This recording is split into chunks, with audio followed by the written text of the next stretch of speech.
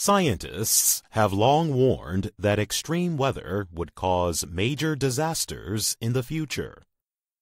But in South America, that future is already here. In the past month, there have been deadly landslides in Brazil, wildfires in Argentine wetlands, and flooding in the Amazon. In just 3 hours on February 15th, the Brazilian city of Petrópolis received over 25 centimeters of rainfall. That is the most recorded in a single day since officials began keeping records in 1932. The resulting landslides killed more than 100 people and left nearly 1,000 others homeless. A recent report by the Intergovernmental Panel on Climate Change found that global warming is changing the strength and frequency of extreme weather events. These events have also become more difficult to predict, the report said, leading to additional damage. An historic drought of the Paraná River dried out much of Argentina's Ibera wetlands. Its waters are at the lowest level since 1944.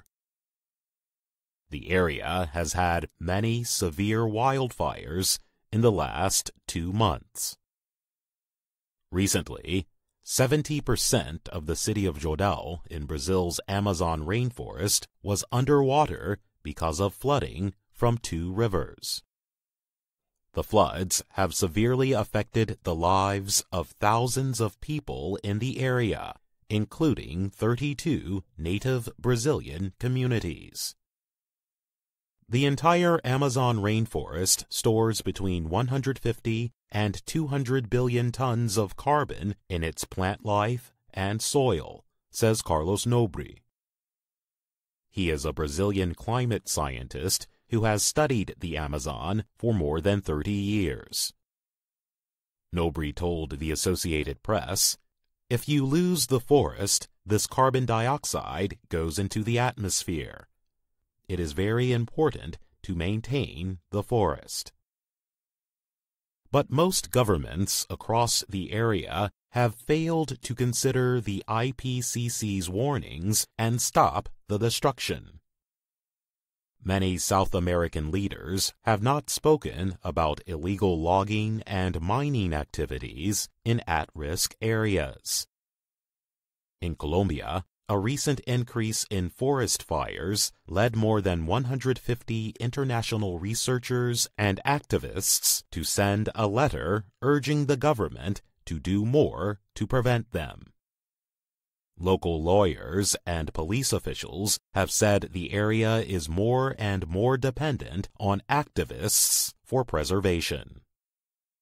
Alejandra Baloki supervises a private protected land area in Argentina's Ibera wetlands. She has been helping firefighters fight against wildfires there. Recently, she recorded 12 alligators fleeing the fires and walking down a dirt road in search of water. "When I started filming them, I cried. I felt they were saying to me, 'I've been left without a home. I'm leaving,'" Baloki told the AP. "It got my attention seeing so many alligators moving together during the day. They are very slow reptiles who move at night to avoid heat." The alligators and many other animals found shelter in a nearby body of water that had dried up due to lack of rain.